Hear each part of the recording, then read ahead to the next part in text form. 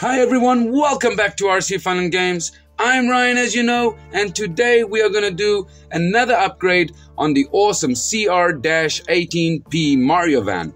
And we are going to be installing this awesome transmission set that we get from RC All-Wheel Drive. They have sent this to me so we can install it, check out the performance gains, and of course give my opinion on this awesome part that they have made for this platform. Now let's get this packet open, let's check what we get inside so we can get this installation done.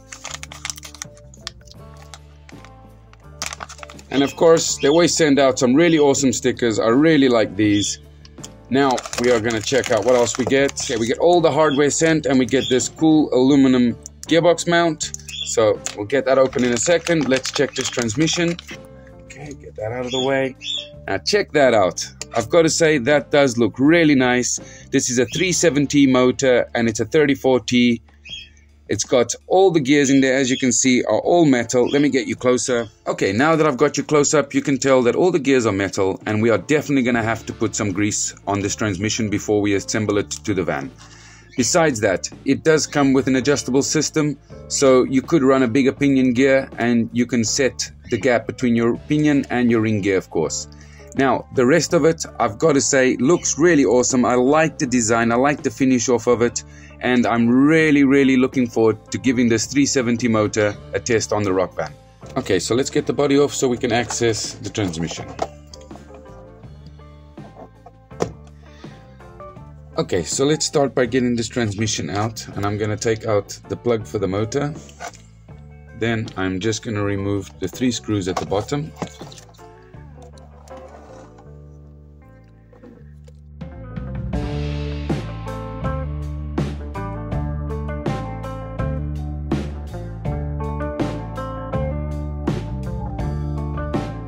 Now we should just be able to take this straight out.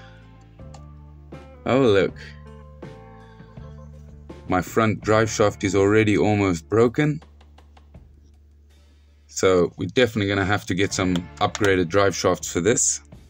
But for now, let's just get these drive shafts off and install them onto the other transmission just so we can test it. And of course, I guess one of my next upgrades will be getting the drive shafts. So let's get those off.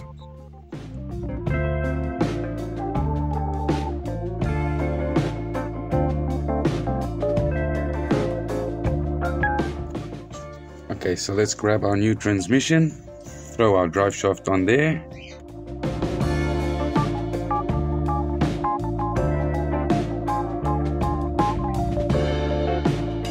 Get the rear one on as well.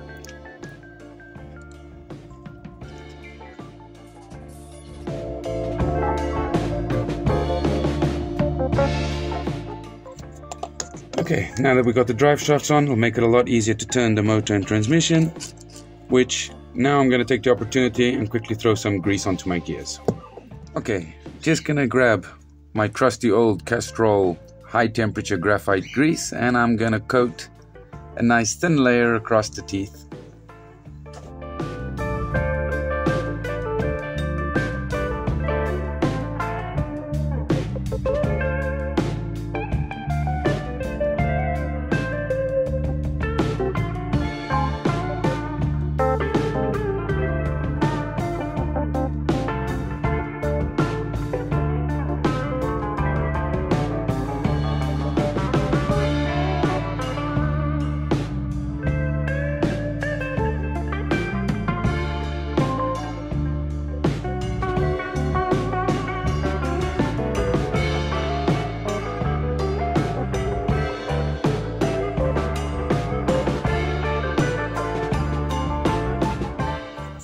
Okay, now that we've got it all greased up, you can tell there's no point in putting any more grease as it just pushes it off the teeth. You'll see as we run it, it makes like a layer and it runs off it. And over there you can see it actually sucks it back in. This is why I still prefer this grease over most. I've used waterproof grease in the past, but I find it pushes off the gears easier than the graphite high temperature grease. This actually takes away more sound than most greases, so in my opinion this is what I use, but you can use any grease as long as you're providing lubrication to the metal gears. Now let's move on to the next stage. Okay, now we can move on to removing our gearbox mount plate. And then of course we're going to have to take off the links so that we can change it over to the new mount.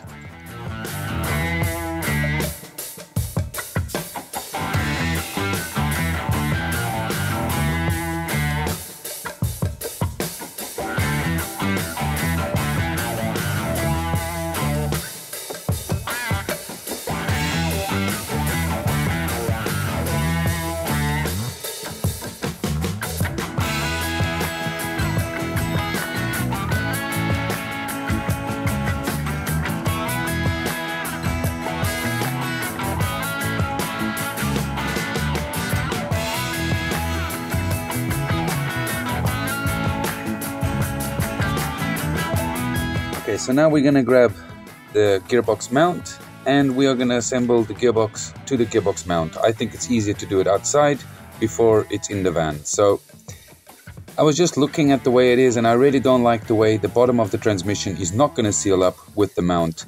It's got a little groove for it to run in, but it definitely does not seal. It sits very open in there. Okay, I just wanted to show this, that when the transmission is put on the plate, there's nothing on this side of the transmission to support the transmission. It's just those two screws what have a bit of a higher point, and I can't say I'm very impressed with that design. Besides that, it looks good. Let's get the screws in and see how it goes. So we're going to grab the little packets of screws that they provide. So there's two different size screws inside the packet, and we're going to be using the smaller ones for the transmission. So now we just put that there. As well, looking at the screws that they provide, their own mount has got countersunk and the screws they provide are flat-headed. So in my opinion, that's not the right screw for this, and I can't say I'm going to use that. The other screws they provide are these, and they definitely not right either. Going to have to use the screws they provide, as I've got nothing with a countersink that will fit, so we're gonna just have to use this, but I must say I am not impressed. Anyway, let's get it in.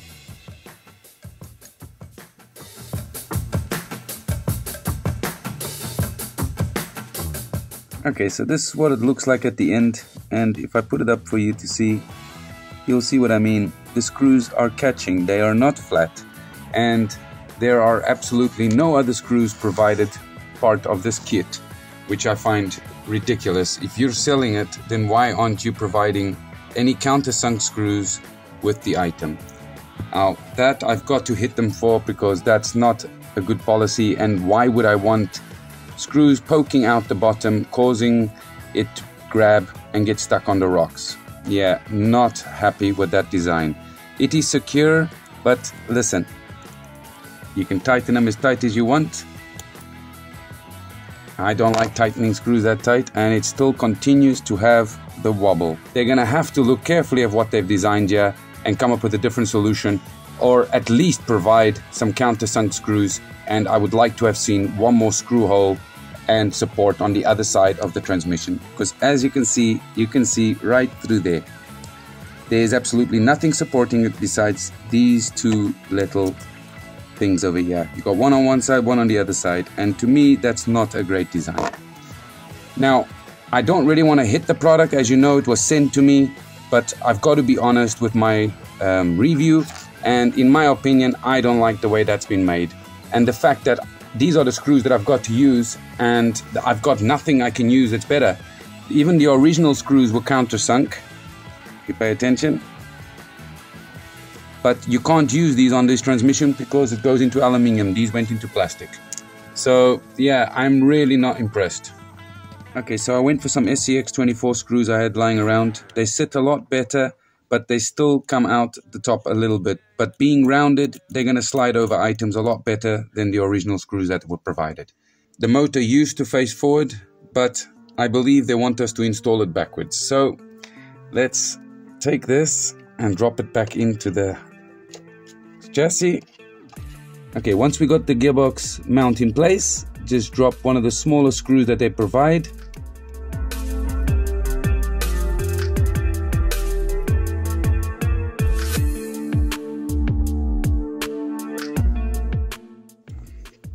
since we're on this side, we might as well get our links back in. Okay, I'm assuming that the bigger screws provided part of this kit is for the links.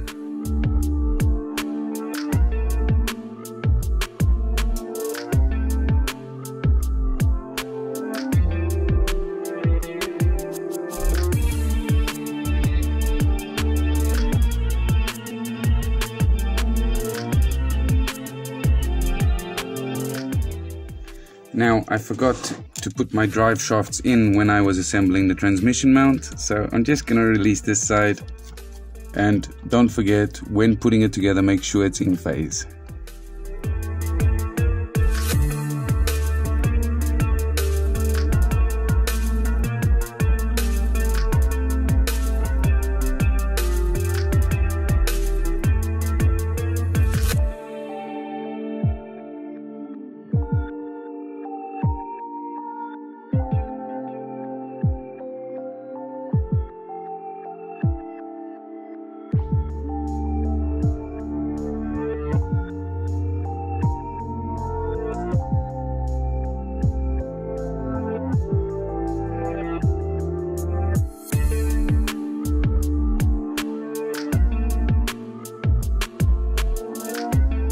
Okay, now that we've got that all fitted, let's grab our cable and let's just plug that back in.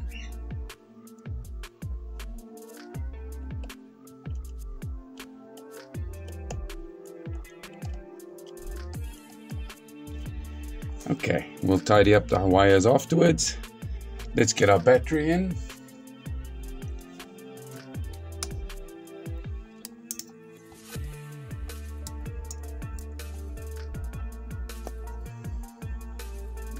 Okay, let's turn it on. Okay. Now.